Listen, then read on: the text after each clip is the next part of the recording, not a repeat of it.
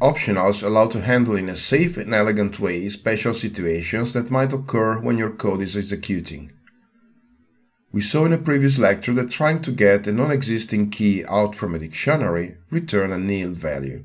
Nil is used to tell my program that a variable or constant has no defined value.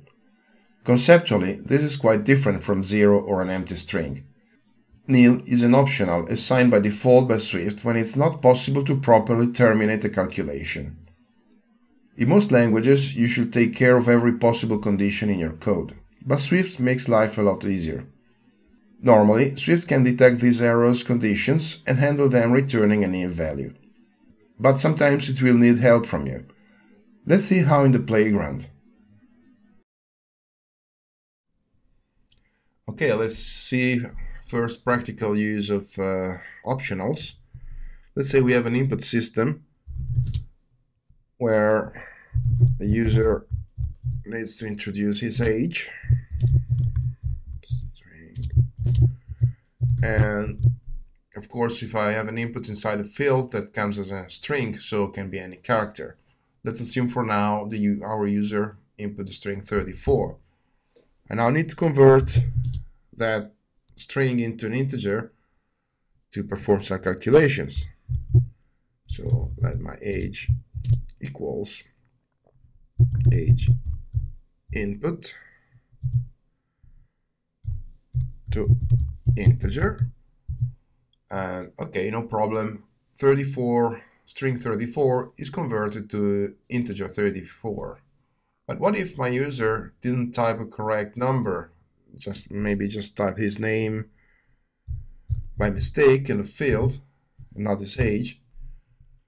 As you see now, my integer doesn't have a value anymore because I cannot interpret John as a number, but I have a nil value. I can use this nil value to detect some error conditions or anomaly conditions and maybe display an alert message to my user. And here Swift is performing automatic optional usage, but if I will declare the type of my variable integer, you see that I get an error condition. Value of optional type integer not unwrapped, meaning I have to specify that my value needs to be unwrapped to the optional nil. So the question mark after the variable declaration allows me the usage of nil as a possible value for my variables. Let's see another uses for optionals. Let's say I want to display a greeting depending on my name. So var my name string, and you see that till here string doesn't display any value here, meaning it's just been defined as a variable of type string, but it's not been initialized and has no value. What if I define an optional for string? String is now nil, so I have a precise value for string even if it's not been initialized the first time.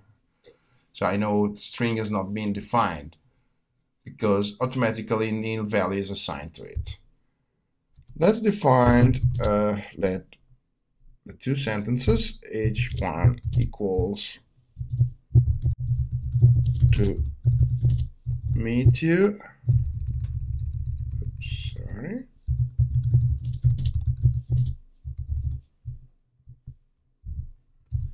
And late h2 equal I don't think I know you. Then I define my greeting. Let greet equal, and here I'm going to use a ternary conditional operator using my string my name, and in case my name has a value, I use h1, otherwise I'm going to use h2. And as you see, greet now is I don't think I know you. The system is telling me I don't think I know you because my name is not defined. But what if now I input my name equals John, then the greeting changes to pleased to meet you.